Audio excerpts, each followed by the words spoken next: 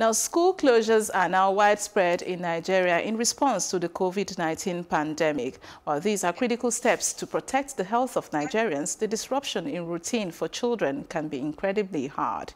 Long-term changes to daily schedules can mean a loss of skills they may have gained during school programming or lead to increased anxiety and maybe problematic behaviors. More so, parents who are also at home unexpectedly and juggling work with home life have fewer options to balance all these demands. To help family cope with this significant disruption, we have live via Skype Nilay Tiwari. Good morning, Tiwari. Good morning. First of all, how are you coping with this lockdown?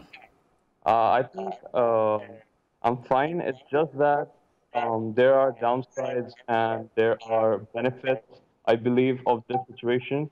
The downsides, I would say, will be that students will be getting really healthy during this pandemic period, although unhealthy during this pandemic period. Although I would say that this period can also be used very wisely and very productively. By gaining as much as information as possible. For example, I'm an A-level student. I'll be going to university this year in September.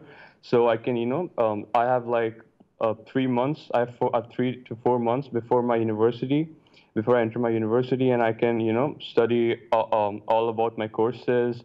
I can read my favorite hobby books. And yeah, I think that's the best I can do at the moment. Now, what have you been engaged in during this time, both in terms of academics and leisure, to keep body and soul together?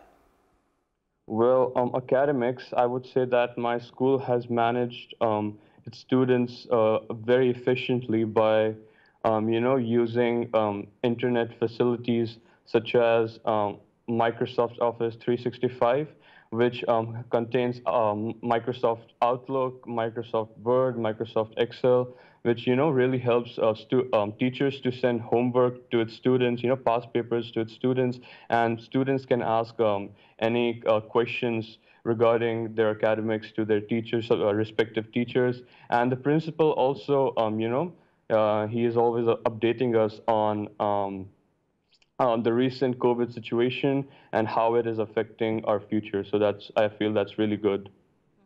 I know you were supposed to get into the uni, as you mentioned, and you have written an exam.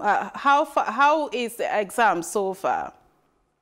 My exams have been really good. So what the universities, what the schools are doing, and what the universities have so far agreed to is that the final mock results, so in A-level courses, you have a mock test before your final exams. And so what the universities are going to do is they will take the final mock exam results and consider them the final results. So that's how we are going to do it. I mean, part of what COVID-19 has caused is slowing down realities and slowing down things. Are you anxious or worried that, this situation is going to delay your entry into the uni? Well, absolutely. I am worried that I might enter my university late, maybe not September. I'm really hoping that this pandemic issue ends as soon as possible, within a month or two, I would say it should. However, let's say it doesn't. Let's say that, it doesn't end until September, September being the time when I'm supposed to enter university. I would say that the best thing one can do is, take online courses to learn about your university, the knowledge you're going to gain in your universities. So that you don't delay in terms of gaining information. Thank you so very much, Tiwari. Keep doing your best, and we share your hope that this will be over soon. Thank you. Thank you so much. Please do.